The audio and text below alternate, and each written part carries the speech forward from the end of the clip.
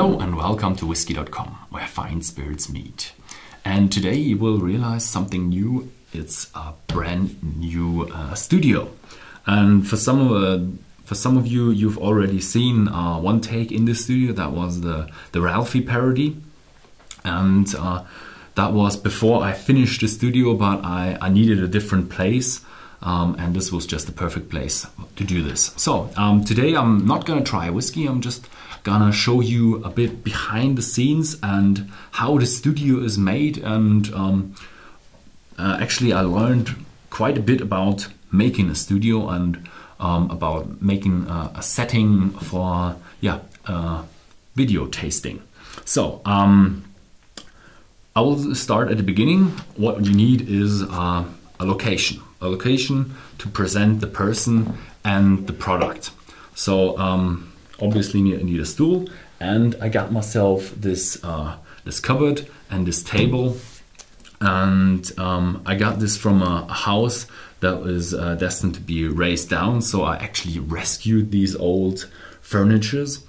And the table, we just sanded down and applied a new non-reflecting lacquer, and on the back we also sanded it a bit down and also put the lacquer on because we didn't want to have that much reflection. That is important for the second thing you need.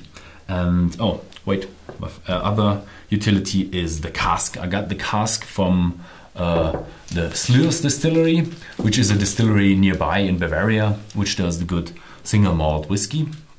So it has written Sluis on it. There was a bit left in the cask and actually was really tasty to have it directly from the cask. So the next utility, why we applied the non-reflective lacquer on it, was the lighting. And the lighting is very important. You have to have lighting to get a good person, a good setting out. So I got myself these soft boxes, and the soft boxes are, I think, about 135 watts. And inside these soft boxes you have energy saving light bulbs. And what is really important is, you have 4 of them here. And what is really important is you have to have all your lighting in the same color. If you don't want to play with the lighting like they do on the film set, where you have like the sunrise on the one side and dark on the other side. But in this setting, it's not about the lighting, about the mood. It's just to get a good lighting in, so all of them have the same color temperature, and we can then set the color temperature on the camera so we get a natural look in the videos. Actually, we have here another lighting which is very old, and they have a really old socket. Don't know where it's from, maybe an old German standard. And I didn't get any bulbs for that have the same color temperature as the lighting from the front, so I can't use that. Otherwise it would look really strange and really creepy. So but you can still see the bottles pretty clearly, so I think I don't need the lighting. Maybe I'll find them someday later. The second thing what you need then is, after you have a scenery to present which has enough light, is a camera. And we got ourselves a new camera, which is the new Panasonic HCX1000. I actually worked with a lot of with a consumer camera, which was like on the top consumer level, and now I got myself into the prosumer range.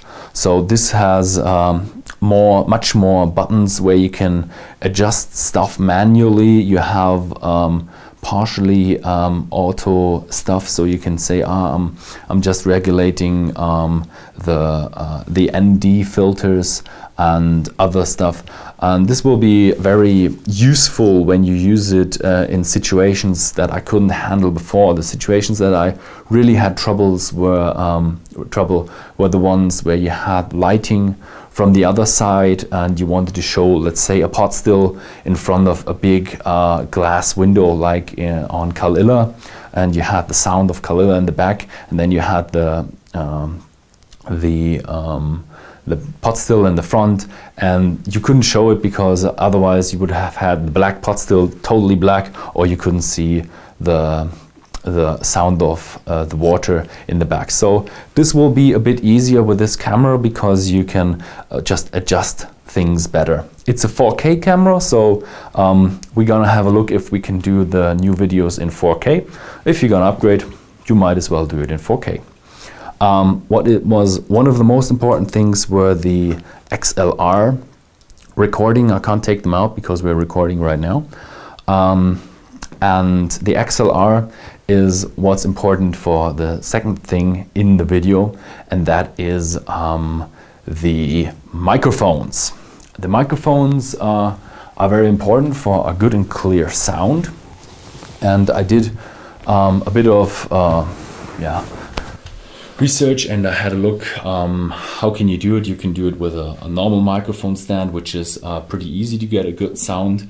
But in the end, I was looking for a sound where you didn't have the microphone in the picture.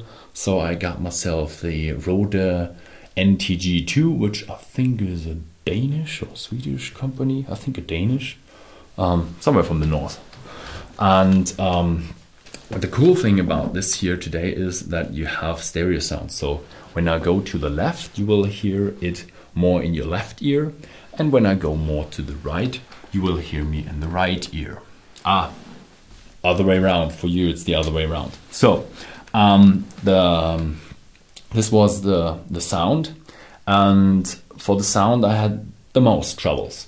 It's easy for a mechanical engineer. You had the optics at the university, so you know you have to have enough light, and that was pretty easy. You just attach it to the ceiling and get the lighting. But what I didn't expect was how hard it is to make a good sound quality because of the echo effect. We have here a lot of reflective area where the sound that I speak can reflect off and create an echo sound. So what I had to do was to get a carpet floor that actually takes out most of the echo. So it's a fluffy carpet floor.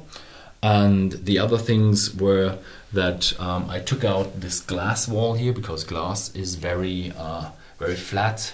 Not rough, but very smooth surface, so it reflects very well. And the other things were all the walls. And the walls, I applied these sound consuming material to it. And that's actually pretty easy. You have a spray glue, you spray it on and attach it to the wall. And I put it pretty much everywhere where we found any echo. You can just talk in different directions, and we did sound tests.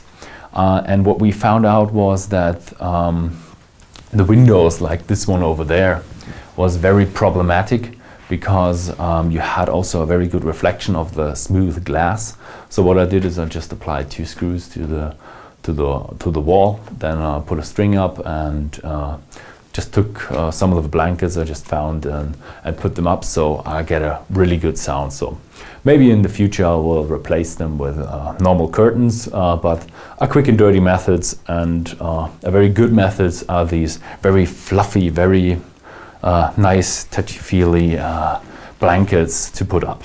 So now you can't really have the same feeling like when you stand live in this room. This room here is very echo. It's missing the echo. It's almost like standing on a field where you don't have any echo at all. So the last thing here, why I actually did it was that we have more room. This is a studio that is actually a bit bigger. The kitchen where I took all the cooking videos, which I want to take up in the summer again as well, was good, but it's just not a tasting environment where you can do the tastings on such a professional basis as Horst put up over the years.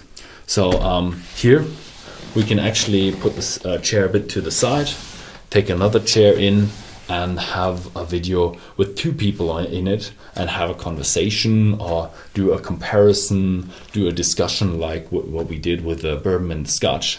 And this will be some things that we might do in the future. So this was the studio. Thank you very much for watching. And if you like this video, then please feel free to share it with your friends.